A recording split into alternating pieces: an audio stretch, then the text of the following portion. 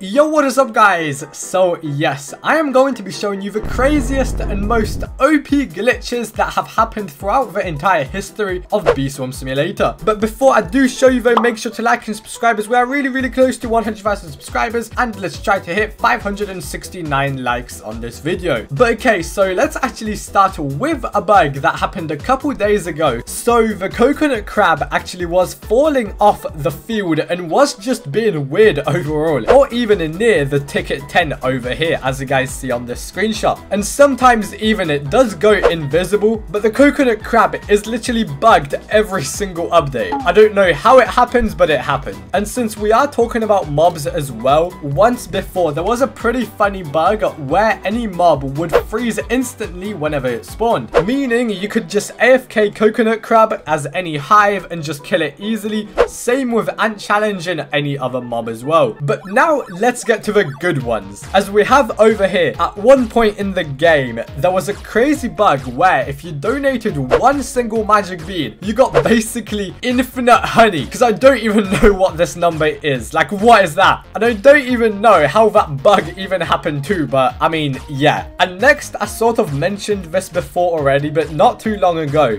there was this new bug that anything on the field could actually freeze and never despawn. So, for example, balloons, festive marks, and even festive gift tokens, meaning that this was basically free loot and allowed you to get 1 million scorching stars as well. Yeah, that definitely is quite a nice boost. But how that even happened was you needed to freeze the server, meaning that it would be impossible to even boost in there. And a long time ago, there was an interesting bug that made some of your mobs despawn, or I mean respawn, in 30 to 60 minutes sometimes, or even more. And this happened to the health bar as well, as it went up to like 1 million plus. And I don't have the image sadly, so yeah. And next as well, if you guys do remember, back when we first got, you know, the Tide Popper, Gummy Baller, Dark Scythe, and everything, you know, the Buoyant Bees, Precise Bees, Onnit actually left a test run code inside the main game by accident. And that gave you like 10 quadrillion honey, which, you know, that was big at that time as well. And it gave you the Tide Popper for free and literally so much mats. Well, I don't know, actually in specific, it might have not been the test run code now that I think about it. I think it may have been a hack or something, but most people's accounts got reset for that. I'll probably put it up on the screen, whatever it was. It was one of those two at least, yeah. But next, I do want to put in the Robo Challenge in here too, because as you guys firstly probably noticed how most people's honey went down on the leaderboards over here and here as well. Well, not really there, but mostly on the all-time leaderboard. And this was when the sticker update came out, and that even happened because Onnit removed all the honey you made from Robo Challenge before, since you could make so much honey because of all the crazy buffs like the 10x red pollen, 10x goo for example, or even as well allowing red and white hives to get 100x balloon blessings, and the honey made from it was absolutely insane. And talking about absolutely insane honey, the old festive beans were insane, because as you guys remember,